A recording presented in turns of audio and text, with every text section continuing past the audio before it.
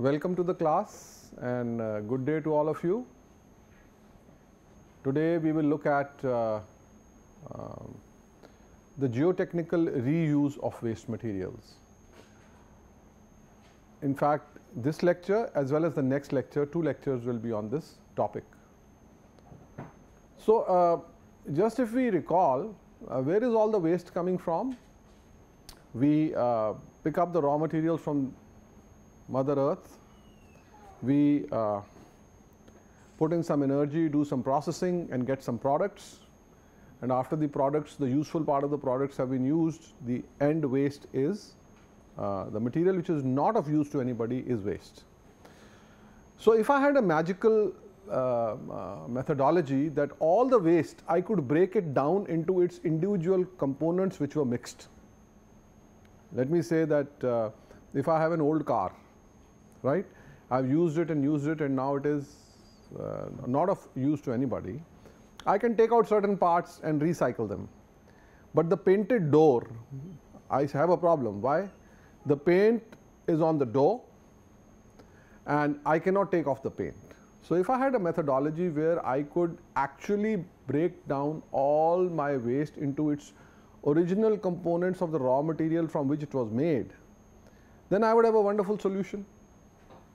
I would take any component, take it to that processing plant, and all the raw materials which were in the component would come back again, and those raw materials would again go into the manufacturing process, and therefore I would have a very healthy sustainable society. So, as long as we cannot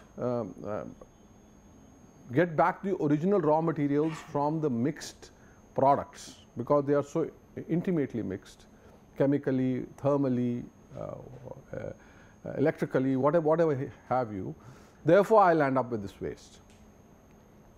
Now, if I have to use waste which is not of any use in any other process,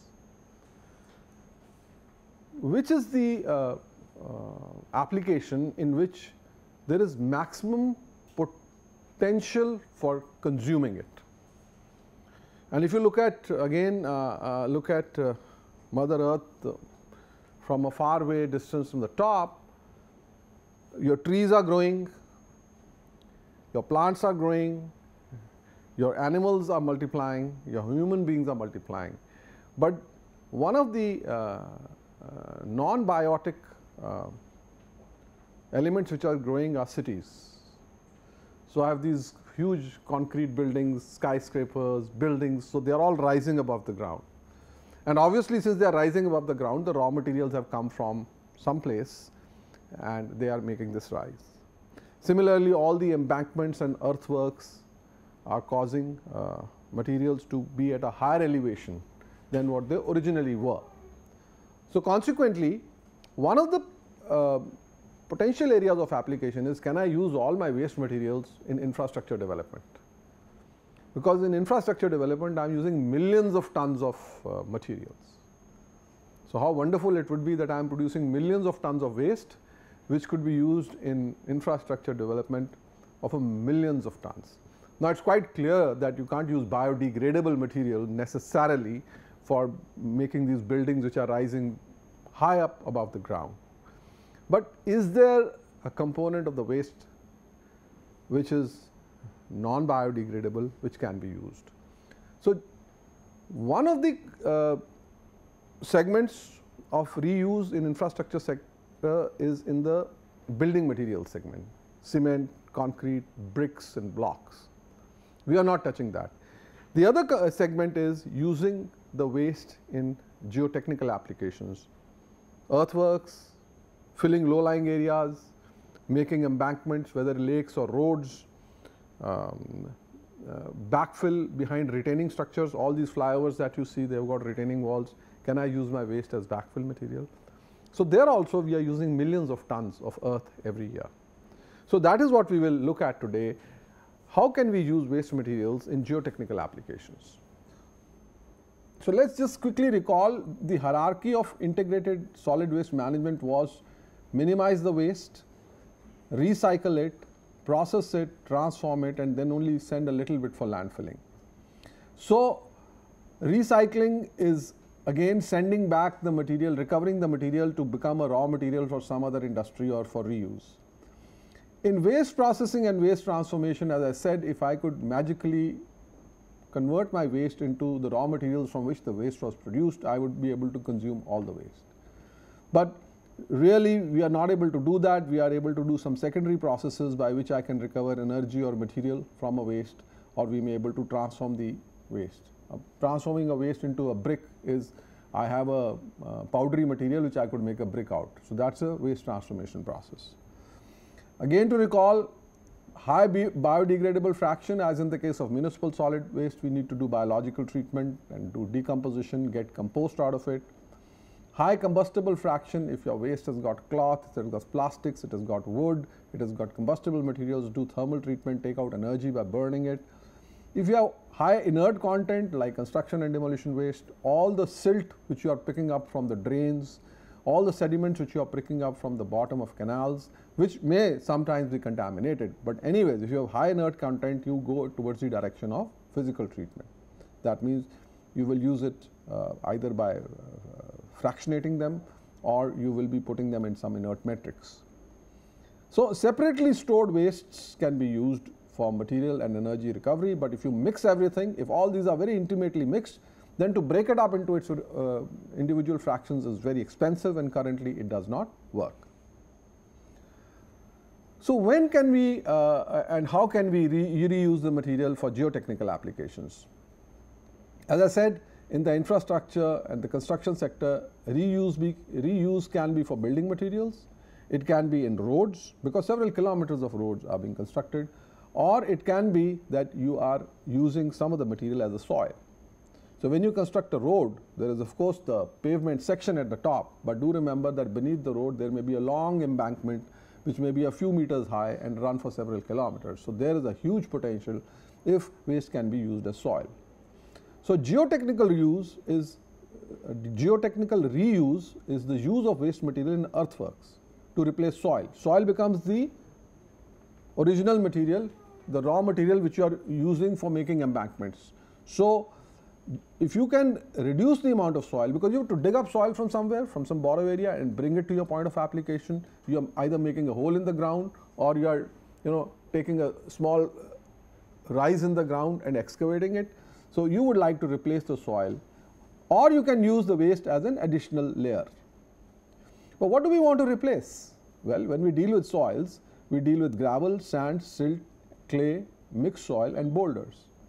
So boulders and gravel may sometimes be used as riprap. Can we replace it?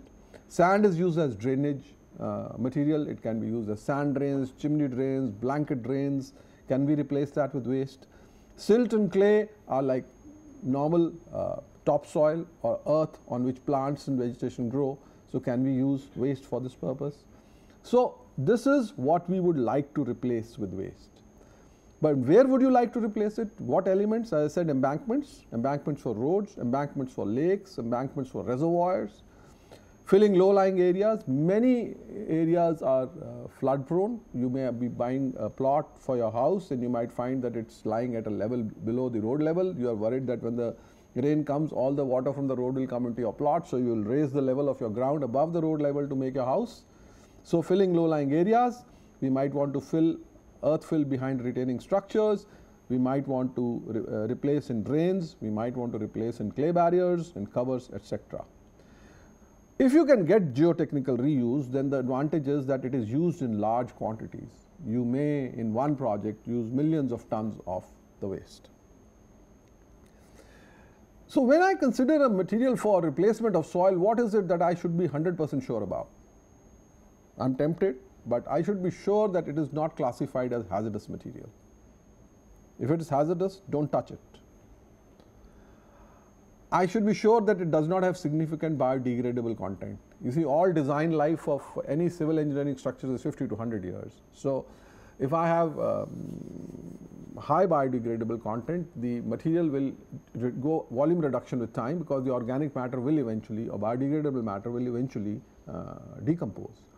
So typically for soils, a 3% limit is what we have been traditionally dealing with. Less than 3% organic material is fine. this can be extended to 5%. But if you have got 10-15% of biodegradable material, be prepared that it will settle with time, and it is not due to consolidation, it will be secondary or creep kind of behavior. I should be clear that the particles will remain physically and chemically stable in the long run. And basically you should have a silica matrix.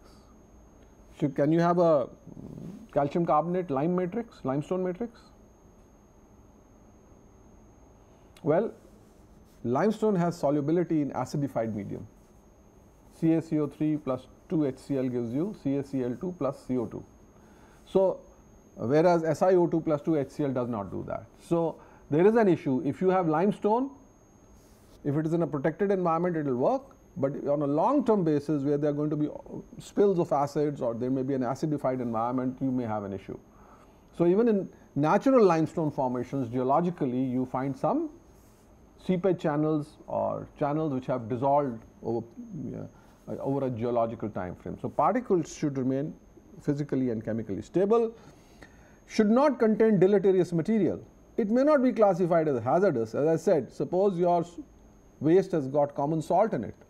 There is no standard that soil should have less than 1% NaCl or 2%. It may not get classified. Under the TCLP procedure, you may not have any problem. But if any sulfate or any chlorides or any total dissolved salts are coming out of the material, that's not very good, because it can harm other things. So, it should not contain deleterious material. Particle size should be such that standard earth moving equipment can be used. I don't want a waste which is, having 1 meter by 1 meter by 1 meter blocks. Neither my dozer nor my compactor will work on it. Then I have to first crush it, bring it into a soil size range where our earth moving equipment can move. Typically, earth moving equipment works well with gravel, sand, silt and clay. So, we need that particle size range. And it should not harm groundwater quality. Whatever are the constituents, you must be 100% sure that once you are putting soil on ground, it should not harm the quality. And it should be fairly homogeneous. You design an embankment with the waste, it's coming in. Today it's coming in, it's in the silt to clay range. Tomorrow it's coming in the silt to sand range. That means as you are building the embankment, the soil is changing. You do want fair homogeneity. That means lack of heterogeneity in your material. It may gradually change, it's fine. But if you are digging up from some place and suddenly you are finding, material is changing drastically, and in the same length of the embankment, at one place it's a fine grained soil, and the other place it's a coarse grained soil, you can design for it, but then you have to have, your embankment section changes. You're making a lake embankment, the fine grained soil was fine, suddenly you find a lot of coarse grained content, seepage may start to be excessive through that part. So then you have to make those design measures. So it should be fairly homogeneous and have low variability. If you can do all this, you've got a good material. So let's see what are the materials which are traditionally used. If you go to the developed countries, what is being used? Reclaimed paving materials. So in the developed world, typically you do not put overlays on your pavements. You dig up your pavement. In India, you put overlays. Your road has gone bad, what will happen? Next year somebody will put another layer of the pavement material. In the developed world, you dig up, remix more bitumen and asphalt and relay the road. So reclaimed paving materials, if there are some rejects from that can be used as soil. Coal ash, fly ash and pond ash is used. Rubber tires are used. Rubber tires are difficult to dispose. Blast furnace slag. Slag is a term. What does the word slag mean to you? Chemistry, 10th class, 12th class. What is slag? Slag is an impurity. So you are wanting to take out steel, you want to take out iron. So you will have iron ore. The ore will have how much iron?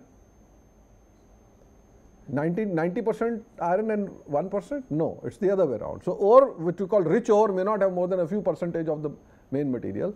So you will crush it and grind it and you will get tailings. But beyond that, you will want to further refine the material, then you will go into a chemical process, a froth flotation process, a gravimetric process, air separation, or whatever. Eventually you will get something called impurities. Those impurities are slag. And what will the impurities mainly comprise of? the original rock. However, in the processing you may have added a lot of things. So beware, all slags may not be good material. But if a slag doesn't have hazardous component, you can use it. If a slag doesn't have hazardous component, you can use it. So you can have blast furnace slag, steel slag, all kinds of slags. Coal bottom ash can be used separately, mine tailings can be used. So this is what is being used in developed world. In India, what are we using? We are using fly ash. When I use the term fly ash here, it basically means pond ash, because fly ash is not available individually that much, and whatever an individual fly ash is available, it is going to the cement plants because of its pozzolanic activity. So what is available to us is ash which is lying in the ponds, which the cement plants don't want, because the fines have actually got washed away. So we can use pond ash, we can use mine tailings if they are not classified as hazardous. Important. We can use construction and demolition debris, but we have to process it, we have to crush it and bring it to workable size. And initial studies are underway. Can we use old municipal solid waste or incinerated municipal solid waste for geotechnical reuse? And we are talking of earth dams, road and rail embankments, filling of low-lying areas, embankments of canals and lakes, backfill materials behind retaining structures. So we have all done properties of ash and properties of mine tailings. Do you recall them? We did these two materials. These are slurry deposited materials, right? Was there anything which was bothersome for you when we did ash? We talked about pond ash, we talked about fly ash, we talked about bottom ash, and basically it was all silica matrix. They had no biodegradable components. There were some issues of the environmental concerns, mostly relating to erosion, erodibility, but some thoughts about heavy metals and other issues. However, if your ash does not have leachable heavy metals, it's basically a material which is in the silt and sand size range. You can definitely use it for the purpose of earthworks. However, it should not remain exposed. So any design is designed like a normal soil. You will determine the properties of pond ash, find C dash, phi dash, CC, permeability, do the stability analysis and make the embankment. So here it's just showing a road embankment. There is no drain in it because it's not designed like a water retaining structure. So the entire soil can be replaced by compacted pond ash. An important design aspect is to cover the ash in an envelope of soil and vegetation to prevent any dust or rainwater erosion. So if you have pond ash available nearby, say easy to transport distance, local soil will be much more expensive than ash. Ash will be available to you free. Why? Because the thermal power plant will want to create capacity in its pond to put more ash. So they will offer it to you free. You may even sometimes negotiate, can you do half the transportation cost? Or can you deliver it to me? And that's for the thermal power station to see. If the thermal power station's ponds are full, what will they do? They'll say, okay, we will, how far is your site? You'll say, I'm 12 kilometers. Okay, we will deliver it to your site, because they want the capacity very urgently. However, if they have capacity for the next 20 years, they may not want to give you ash transportation cost free, but they'll say, okay, send your trucks, you can take it. So I can use it, but I am showing an alternate design here also. See, while the embankment is being constructed, it is constructed in layers, and I cannot construct from bottom to top in one day, right? So what happens when you have layers, you will finish construction, let us say here, for the end of the shift or 2 shifts or whatever. Then you will come in the next day. Now in the dry months, this will start to fly over the night, or it's dry. And if you are close to populated area, people are going to object. So a good design is to put intermediate soil covers, right? Even if the soil flies, it's not fly ash. So the local population is used to the local soil flying around. They are not used to a grey, fine ash flying around. So intermediate covers are a good idea, but they are rarely used, because getting local soil is more expensive. Once you get used to the fact that your borrow area material is free, then you tell somebody, no, now in your design, please put local soil. And if you are a private contractor, you'll say, this costs me much more, so I'd like to minimize this to the extent possible. People will tell you I can use sprinkling to do environmental control of ash, but believe me, I have not seen a sprinkling system in my past 20 years of working in geo-environmental engineering, looking which is a sprinkler system which works all the time and doesn't allow ash to fly, and I have not seen one. The sprinkling system is put on whenever the visitor comes to the site, or maybe an hour before he comes, an hour after he goes away. And it is also used if it's very dusty for some peak critical times when you're working on it. But it is not used 24/7. It's not a luxury which cost which is built into projects. Not only can we build road embankments, we can also build small dams and water retaining and embankments for retaining tailings and coal ash. So we have extensively designed in this country, if I am not off, maybe 50 of such structures which have risen either by the upstream incremental method or the downstream incremental to 50 meters and above, and they have performed very well. So you can use again in the middle of the embankment either compacted tailings or coal ash, but very important are these drains. If you don't make proper drains, it is not going to work, and most important is if you don't make the transition filters between the drain and the ash or the mine tailings.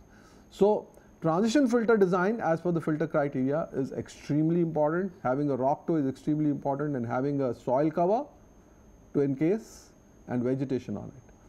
Putting a soil cover by itself is not sufficient, because eventually even the soil cover erodes. So if you have used a thin soil cover and you have a few rain cuts or rainwater gullies which are formed, then the ash gets exposed again. So the important thing is to have vegetation on it. And maintaining vegetation in arid climates is difficult. Maintaining vegetation in humid climates is fine. So you have to get local vegetation. So then the thickness of the cover is an item of debate. One would like the cover to be as thin as possible. How thin should be your cover? Let me say I am putting a cover at the top of ash. What is the thinnest cover that I can lay? I am putting a cover of local soil. How thin? Some idea? How thin can I lay? 1 millimeter? No. What about 10 millimeters? 10 millimeters, 1 centimeter. How are you going to lay 1 centimeter? Who's going to measure it? Who's going to make the payment? Because first you have to play, after all you're going to get earth, you're going to multiply it with that thickness and pay the contractor. Contractor will say, sir, I've laid it, but you have an undulating surface which may or may not be so precisely paved. So typically minimum thicknesses are in the order of tens of centimeters. Typical 6 inch, typically 6 inch thick is the minimum thickness which you can lay with the earth moving equipment, and 8 to 9 inches are the norm, and 1 foot is good, very good. And from the point of view of root zone penetration also 1 foot is a good thumb rule. But if you want to put shrubs whose roots are going to be deeper, then you'll have to put thicker covers. So this play-off between the thickness of the cover as a erosion control measure versus the additional cost of the local soil is something you have a trade-off. I am showing here a very interesting example which we did for Hindustan Zinc Limited. They were taking out ore, but before they reached the tailings they had to dig up the soil and the rock and then reach the tailing ore. In doing so, they were producing something called rock muck. Now rock muck was nothing but rock fill, blasted material or drilled and blasted material. It would have a range from cobble sized down to sand sized, and instead of having a drain, instead of having a soil cover, because once you have, this was in Rajasthan site, Rajasthan is dry, most of the time maintaining vegetation is a big challenge. So we said, okay, we will design this like an earth cum rock fill dam. So this is a clay core type of situation, compacted tailings. There would be transition filters in between, and then this would be rock muck. This was available to us free because we could take it from the deposited material. This was available to us free because they were just stockpiling it after excavating it. So this design has been wonderful and it has worked very well. So small to medium height dams or dams of ash can be constructed with carefully designed drains, transition filters, rock toes and covers. For our IOCL project, They had several hundred acres of land, but the land had to be raised by 3 meters. So just take several hundred acres of land, multiply it by 3 meters and see how much earthwork is involved. And just multiply the earthwork by a cost like 500 rupees per cubic meter, and you'll see how many crores of rupees are involved in raising the height of that plot. So they came to us, there was an ash pond nearby, and we did extensive testing before we allowed this to be adopted, and we looked at heavy metals, we looked at every possible contaminant which would come, and we've used ash for raising low-lying areas. There are no issues of settlement, the engineering behavior is fine, permeabilities are fine. The only issue is erodibility. When you dig it up to put a telephone cable, or you dig it up to put a electricity cable, if you dig into ash, you have to be very, very careful. And even more, if you have utilities, water pipelines and sewage pipelines passing through this, you have to be careful. But otherwise, this material is fine. Why do you have to be careful? If a water pipeline leaks, even in soil, some soil will come in through the cracks. But if it's in ash, more will come, because erodibility of ash is high, right? And similarly, in the flyovers now, at a lot of places, coal ash is being used as a backfill material for the purpose of design of, for the purpose of retaining structures. Of course, a big change is occurring, which is slightly tricky. Earlier, all pond ashes used to be a mixture of bottom ash and fly ash. Now what's happening, bottom ash is being consumed by the industry as a replacement for sand. So more and more pond ash is becoming fly ash. When it becomes fly ash, it actually does not meet the requirements of backfill for reinforced earth walls. If you look at the European standards and other standards, it does not meet those requirements. It's becoming finer than that. Indian Roads Congress has allowed use of pond ash without realizing this subtle change which is occurring. So one of our PhD students is working on this, that if the bottom ash is removed from pond ash over a period of time, how is it going to affect the behavior of reinforced earth walls? Because mostly backfill for reinforced earth has to be granular, it has to have a significantly high fide ash, and it has to be free draining. So as the coarse component goes out, it behaves more and more like silt, and that's a gray area about how it functions in terms of the pull-out capacities of the reinforcing elements which are put in the ash. However, this has been used in several places. Already I have told you about these issues. When you are going to consider waste reuse, you are going to look at the sources and quantities being generated in a city. You are going to look at what are the problems for disposal. As the capacities become full, the desire of the waste generator to give it out becomes more. As long as they have capacity, the person says, okay, the next person will take care of it when the capacity is full. We look at what are the potential reuses in geotechnical activities. We have to go through intensive physical and chemical testing. We have to look at the engineering properties. We have to address the environmental concerns of putting that material on soil. We have to look at economic considerations. Typically up to 50 kilometers away, now you can bring in all these waste materials if they are being given to you free of cost, and the material will be cheaper than the local soil, and then you have to see which applications they are useful for. So let us say, let's look at coal ash. The advantage of coal ash, it has relative low unit weight, it has high shear strength like granular material, which results in good bearing capacity as well as other minimal support or minimum settlements and other performance, reasonable slope stability, good behavior of reinforced earth walls in such materials. And bottom ash can be used to replace sand for drainage purposes. With all these interventions of the courts on mining from riverbeds and crushing of rock, availability of sand for drainage purposes is very, very low. So a lot of pressure to use bottom ash to replace sands. Drawbacks I have already said. One is the proneness to erosion, so it requires the erosion control measures. And sometimes ash will contain sulfates. If your coal has sulfur, which is not unusual, then the sulfur gets converted to SO3, SO4, so you'll have sulfates. Now you know that if you put concrete elements in soil with high sulfates, the sulfates attack the concrete, and the CSH gel and the products of reaction disrupt the cementation. So, if the sulphate content is high, then you have to take protection measures such as using waterproofing membranes or sulphate resistant cement. Those are required for the purpose of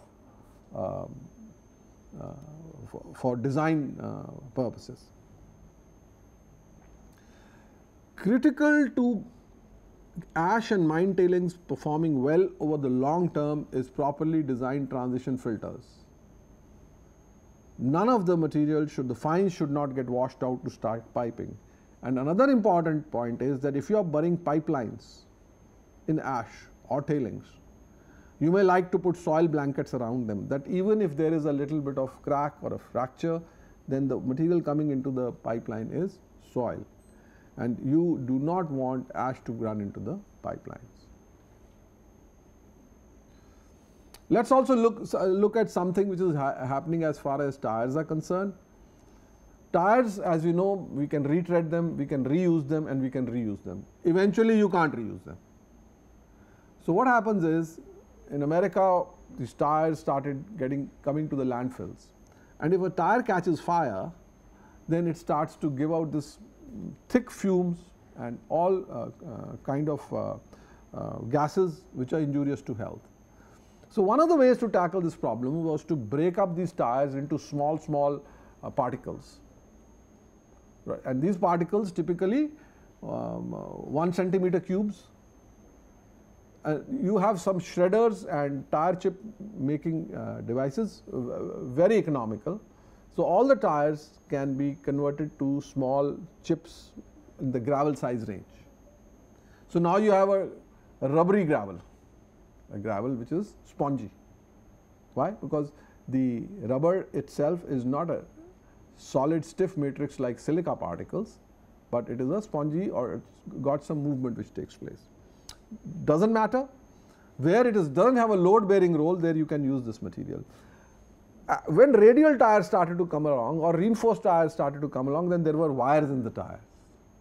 So the process of making chips became a little more expensive, because first you have to remove the wires. So none of the chips come with wires.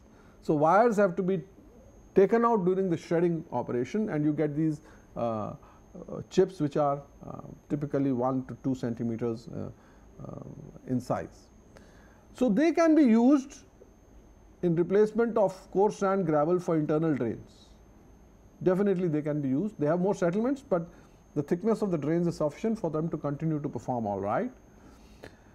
In cold countries, one of the problems is that when you have snow, then the tendency is for the freezing to be above the ground also and below the ground.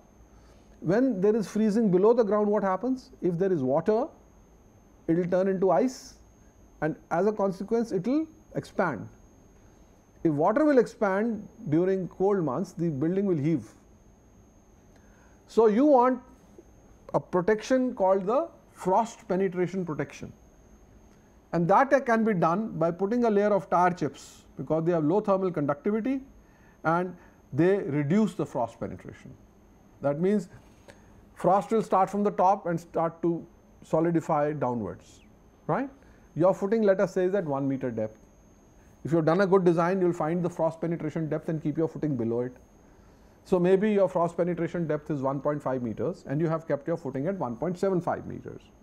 Now if instead of the soil I can put a layer of tire chips, the frost penetration depth gets reduced, because this is a thermally better material in terms of preventing frost penetration. So they are used in the developed countries for reducing frost penetration. They are also used in gas collection layers in landfills, and they are also used in drainage layers of covers just beneath the topsoil. You can use these for the purpose of, you can't use them in the leachate collection layer, because the rubber may react with one or two of the constituents of the leachate, which may cause a problem. Let us look at blast furnace slag. Can I use slag for the purpose of earthworks? So it has been used as an aggregate in base and surface courses in asphalt pavements.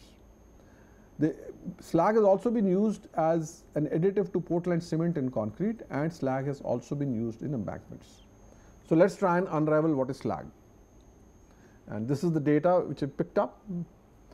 So if you do chemical composition, we'd like to know what slag is. Is it silica? Is it what? So you see, it's basically silica and calcium, but calcium is in large quantities. Why is that so? It may be an additive. You know, in these processes, during your processing of the ore, lime may be an additive for some purpose. So here you are getting calcium oxide, silicon dioxide, that's the main matrix, plus other materials. So you have iron slag, you have steel slag, and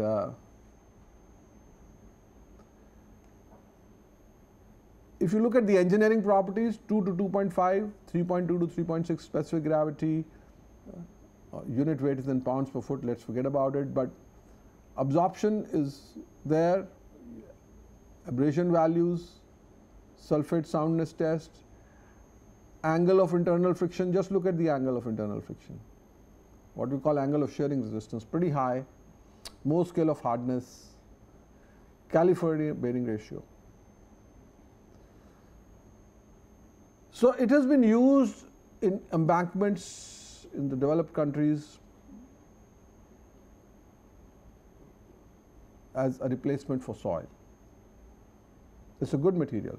What you don't get from both these tables is what is the grain size distribution. When you look at something as a soil, I can't sort of adjust to it until I see the grain size distribution. Just remember, it's a mixture of the various grain sizes, sand, silt, gravel grain sizes.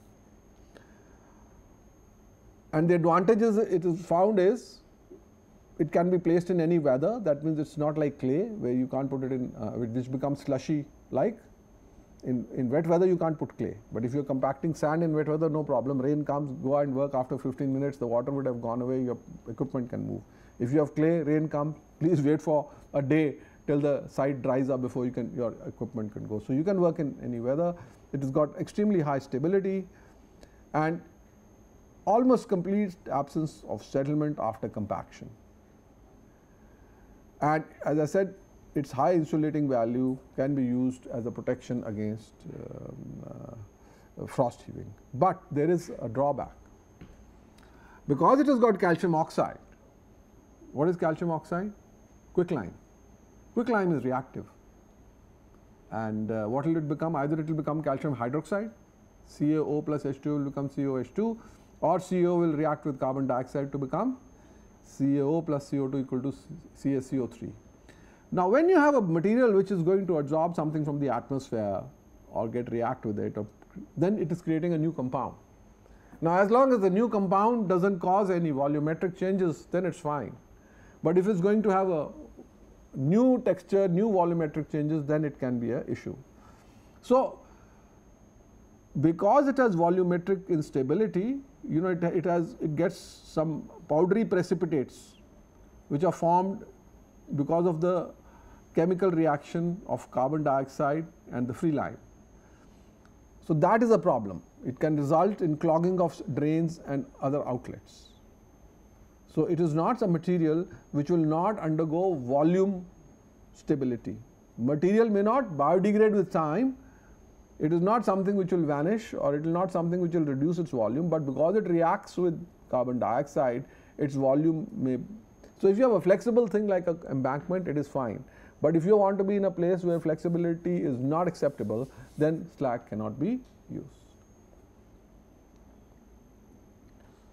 So finally, I'd like to say that if you are doing geotechnical reuse, we are going to look at all the relevant engineering. For each waste, please remember that just because person A used slag at one location, that person B getting slag from another plant will use it is not possible. Similarly, if person X used coal ash from a particular thermal power station which may have no sulfates, person Y cannot use it from another thermal power station which may have sulfates. So for every waste material, you need to have the complete analysis about its chemical, physical characteristics, which is not what you do with soil. I'll not pick up soil and start doing all kinds of chemical and leaching tests and TCLP tests. It's a natural material. It's formed over millions of years. We know that it has no harmful impact on the environment because people are living on it. But for wastes are at every location, all engineering, environmental, occupational health and safety, recyclability and economical issues are to be understood.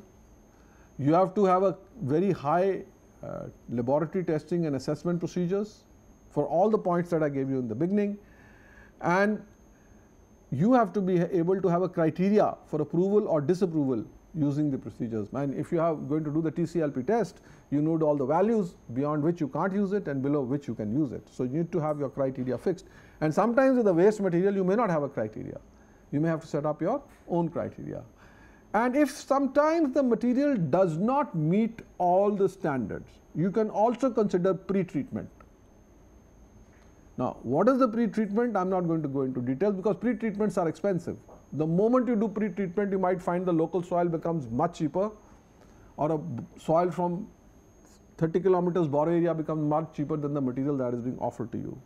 However, in terms of economic considerations, you have to compare the full economics about the land area which is being occupied by the waste at the moment and how much area will become free.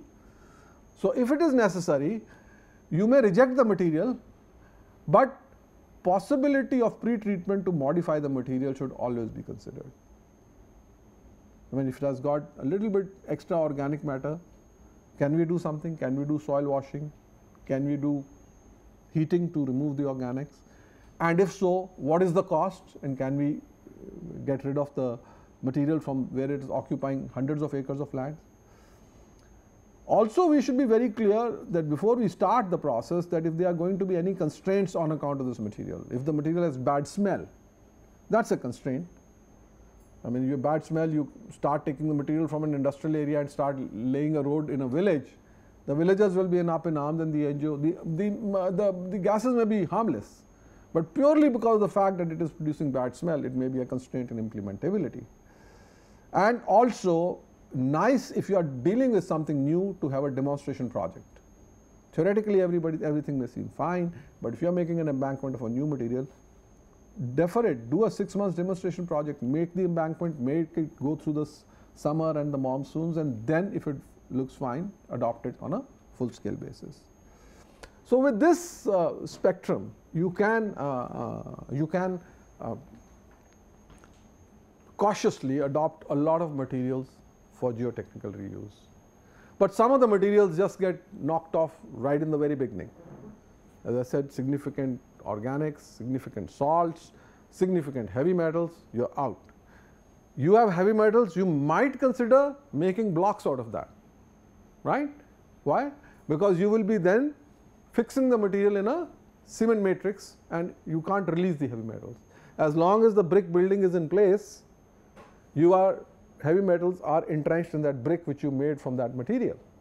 So in the building industry you can, but in geotech the material is going to be always in its original form. So slowly those things can come out. So some things will immediately say that this cannot be made use of.